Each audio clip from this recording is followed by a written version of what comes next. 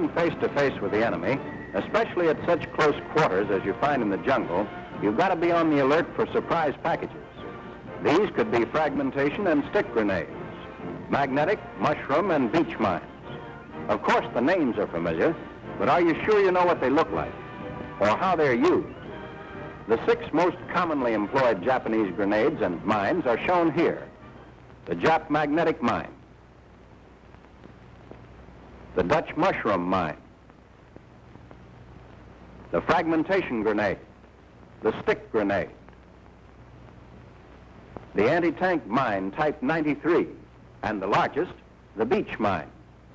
First, we'll discuss the fragmentation or hand grenade. It's made of cast iron with a 2-ounce explosive charge. Total weight, 1 pound. The fuse assembly unscrews from the grenade. The detonator that sets off the 2-ounce charge fits over the delay pellet.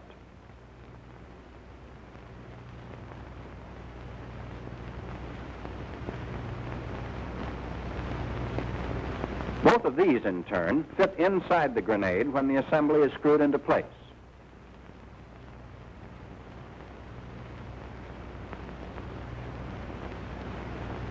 This is the part of the fuse assembly containing the striker mechanism and safety pin. A cutaway reveals the striker and the safety pin which holds the striker in a safe position.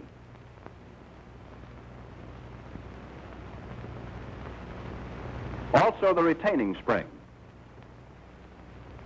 and the percussion cap. After the safety pin is removed, the striker can be pushed down onto the percussion cap. In actual operation, you must give the end of the fuse a sharp, hard blow so the striker will hit the cap with plenty of force. This is important since the striker isn't spring operated.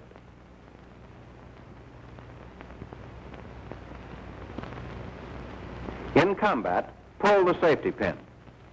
Smack the fuse against something hard. The cap ignites the fuse. The grenade explodes 4 1/2 seconds later. The fragmentation grenade is a booby trap. This cutaway shows placement in a hollow section of bamboo with tripwire attached. It's secured by a wire, nail, or stick. Tripping of the wire releases the grenade so the fuse strikes a rock or any other solid object at the base of the bamboo section and explodes the grenade. The Jap stick grenade, whose component parts are the handle containing friction-ignited and time fuse, the detonator, and fragmentation case with 2-ounce explosive charge. Total weight, 1 1/4 pounds. The complete assembly of the grenade is accomplished as follows. The detonator is attached to the 4 1/2 second delay action fuse. The fragmentation case, also fastened to the handle, is held in place by 3 screws.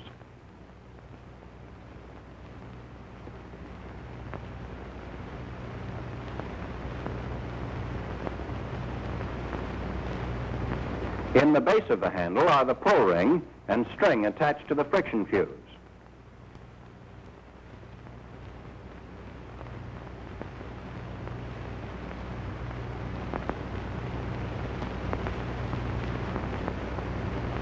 The detonator fits over the end of the friction fuse. The pull cord is attached to the ring at the other end. This friction fuse works like a fuse lighter. Before using captured grenades, make sure the delay fuse is intact. Otherwise, the grenade will explode in your hands. To throw the grenade, remove the cap. Pull the cord to ignite the fuse. 4 1/2 seconds later, the grenade explodes. Here's the smallest of the Japanese mines, the magnetic mine. It consists of 1 1/2 pounds of TNT covered with a canvas case, has a delay action fuse and 4 permanent magnets. The delay action fuse assembly is held in the mine by a collar. The delay may vary from the usual 4 1/2 seconds to 9 hours. After the safety pin is pulled, pressure on the end of the fuse activates the mine. Let's move in for a closer view of the fuse assembly, showing the safety pin hole and collar. Next, the fuse assembly in cross-section. When pressure is applied to the cap, it moves down, compressing the striker spring.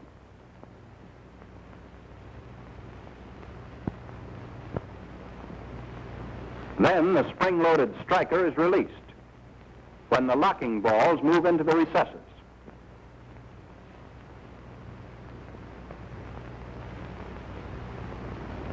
With the safety pin out of the way, the firing pin hits the percussion cap, setting off the delay pellet, the detonator, and the main charge. This magnetic mine will stick to a tank when thrown from a distance of about 20 feet. Jap patrols like to sneak into our bivouacs and plaster vehicles with them. Long delay pellets are used, giving the patrols plenty of time to get away before the mines explode. The Japs also employ these magnetic jobs in pressure-tight booby traps. They'll plant them under boards and logs so careless men will step on them and set off the mine. The anti-tank mine, type 93.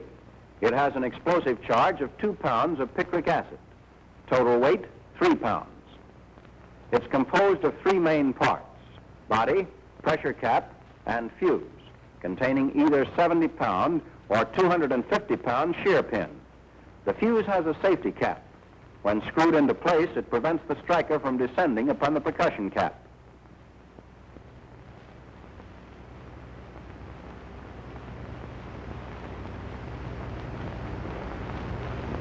To arm the mine, unscrew the safety cap. Then screw the fuse into the well. Remove the safety tab and one of the 2 washers before replacing the pressure cap. The washer must be used to waterproof the mine.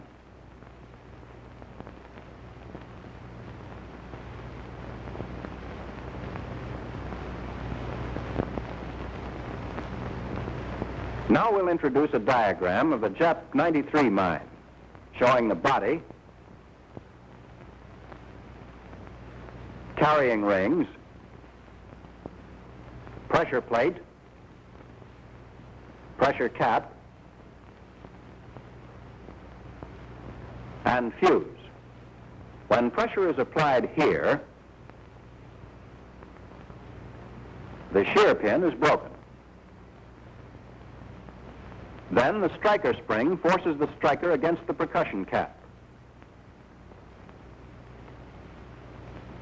setting off the detonator, which in turn explodes the booster and the main charge. When the mine is disarmed, the safety tab must be in place between the pressure cap and body of the fuse.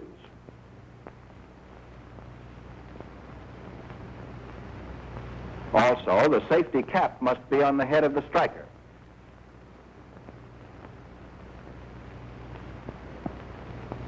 Next, a lesson on the procedure that is to be followed when you locate an object that may be a mine. The first step is to carefully remove enough dirt so you can identify the mine. In this case, the protruding pressure cap and small size indicate that it's a Japanese Type 93.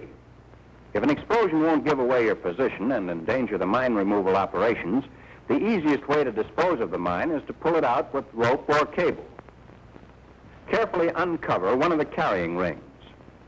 Then fasten your tow line to it with a piece of wire.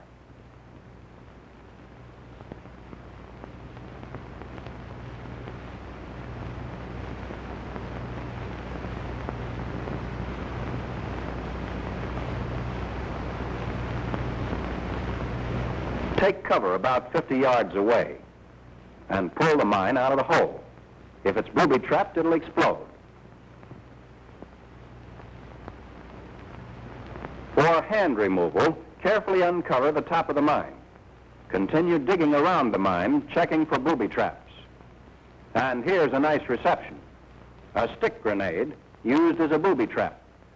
An unwary soldier picking up the mine would set off the grenade. The carrying ring on the mine is attached by wire to the friction fuse in the grenade. But after uncovering the wire and making sure it isn't taut, you can cut it. Following further check to be sure no additional booby traps are underneath the mine, it can be disarmed by unscrewing the pressure cap and taking out the fuse.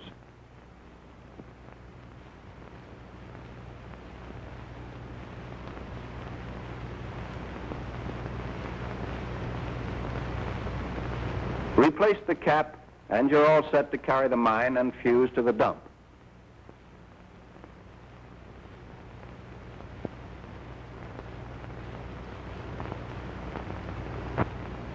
Dutch mushroom mine, captured in large quantities by the Japs in their New Guinea invasion. Explosive, 5 1/4 pounds of TNT. Total weight, 9 1/2 pounds. The fuse has 2 parts, the striker mechanism and the detonator. Note the peculiar construction of the safety pin, which passes through the hole in the striker. To arm the Dutch mushroom mine, insert the fuse into the well.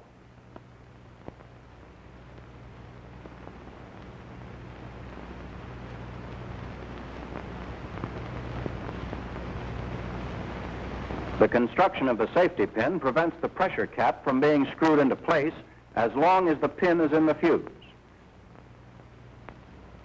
But when the safety pin is removed, the pressure cap will go on very easily.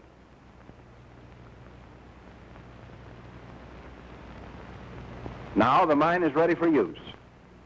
This cross-section of the mine shows the container filled with explosive, the pressure cover, the pressure cap, the spring, and the fuse. When pressure is exerted on the striker, the pin is sheared, and the spring drives the striker against the percussion cap.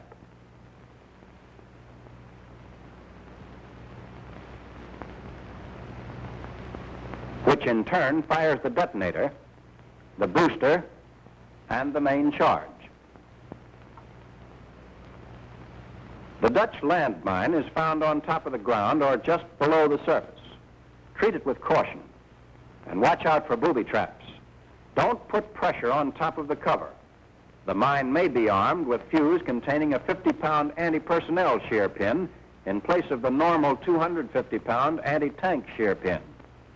After the carrying handle has been sufficiently uncovered, pull the mine out by a rope, unless the situation requires some other method. The procedure for pulling by rope or cable is the same as before. After the wire is inserted through the carrying handle, you're ready to yank the mine out.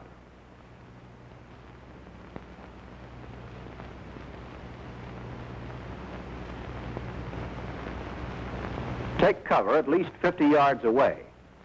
Just make sure you don't pull from a spot that's been prepared for you by the Japs, prepared with a mine connected to the one you're pulling out.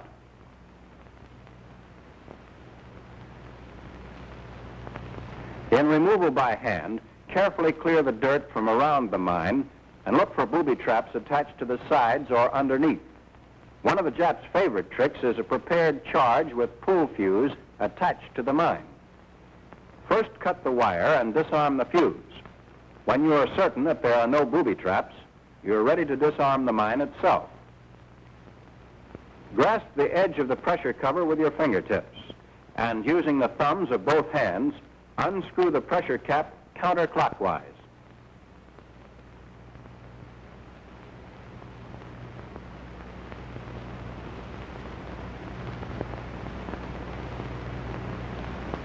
After removing the pressure cap, insert and secure a wire through the safety pin hole and unscrew the fuse from the well.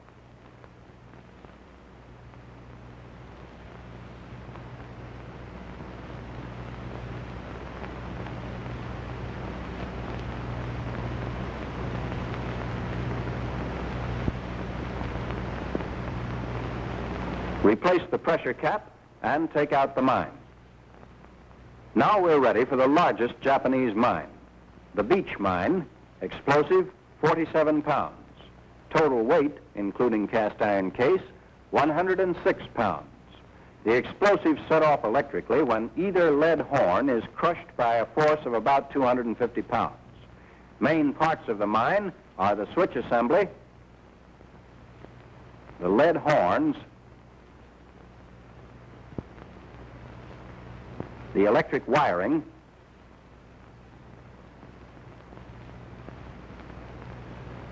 the electric detonator, the booster, and the main charge. This bolt attached to the safety fork screws into the top of the plunger. After the plunger is lifted by the bolt, the safety fork is inserted as it is here.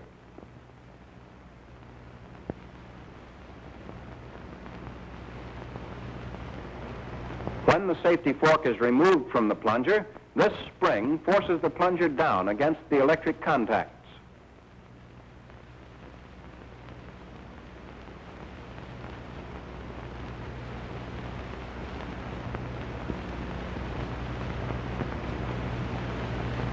The electric contacts, in turn, are connected to the electrical wiring system. When the plunger is down, the circuit is closed and the mine is armed. At the base of each horn is a small battery. It doesn't put out current at this time because there's no acid in the battery. The acid is in a glass tube up in the lead horn. When the horn is crushed, the acid flows down into the battery and a current is generated.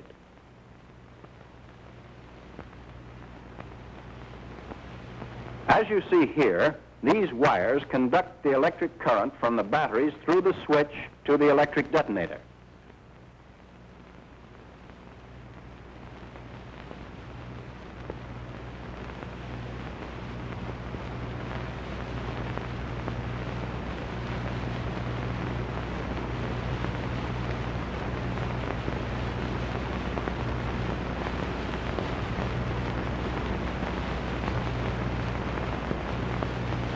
Crushing of either horn will send the current through the detonator, setting off the booster and the main charge. The beach mine may be used as underwater obstacle or land mine. Here it's employed in a barbed wire entanglement. Vehicles or men running into the wire exert a pull on it, breaking the lead horn and setting off the mine. Since water and sand can get in the switch, causing the mine to be armed even though the safety fork's in place, it's best not to disarm this beach mine.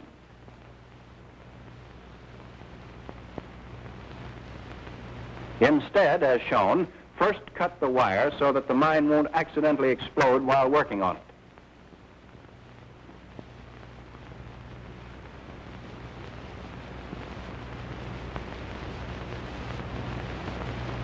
Then tape a blasting cap to the horn and destroy the mine. These babies can also be booby-trapped very easily on the inside, so don't fool around with them unless there's no other choice. Take cover at least 200 yards away and let her blow. And with this understanding of Jap grenades and mines, you're better prepared to move in and tackle the enemy. Remember, grenades and mines can be as dangerous as firepower. Your knowledge of their use, component parts, and rapid disarming often means the difference between life and death. So keep the lessons of this film always in mind and beat the Jap to the punch.